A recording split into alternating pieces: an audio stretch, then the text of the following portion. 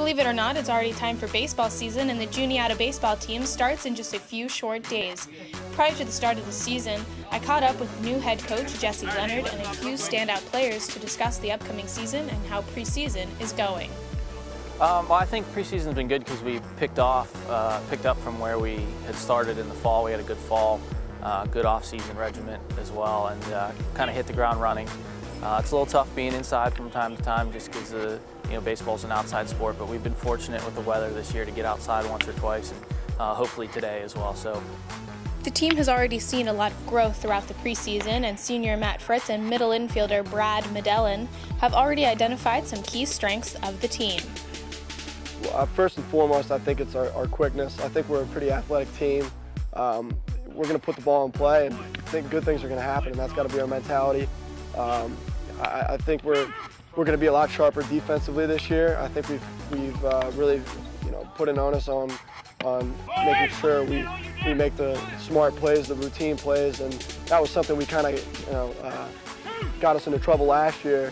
Not making the routine plays and kind of getting a little sloppy, and you lose ball games like that. So we're looking to correct that, and I think we have a smart team too, and that's really important. I'd probably have to say our hitting lineup. I feel like overall as a team, our hitting's pretty good. It's just going to be a matter of fact if our pitching and defense can back it up. The Eagles returned 20 names to this season's roster and are looking to the returners to make a big impact and help the team that was just selected as number 6 in the landmark preseason poll win a conference championship. Well, a guy like Matt Regan, he's probably going to be one of the top pitchers in the league. In my mind, he's first. He's a great kid, great pitcher. And he wants to win just as bad as anybody else does. In terms of hitters, getting guys like Russ Gray and his brother Dan. Like I said, pitching's going to be big this year, so we really need Will Hoffman and Ryan Morrison to do good. We have a lot of speed in our lineup. We have Matt Fritz in left field, Ben Mursky in center, and Chase Dykstra in right. So they're all just going to have to, hit the ball and fly around and make some plays for us this year. The newcomers to the program are also going to have the opportunity to impact the team's success this season. Yeah, we're a little short on the pitching staff right now, so we need some help there. And Fulton's going to come up big for us this year. He's a left-hander, so we really need him to come in along with Ryan Morrison and Will Hoffman this year. Another one would be Cody Krebs. He plays third base.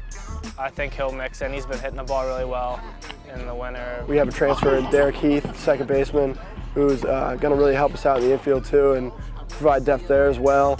And then we have guys like Nick Stubbs and Hunter Phillips. They're athletic kids coming from the football team. I think they're going to help us out a lot too.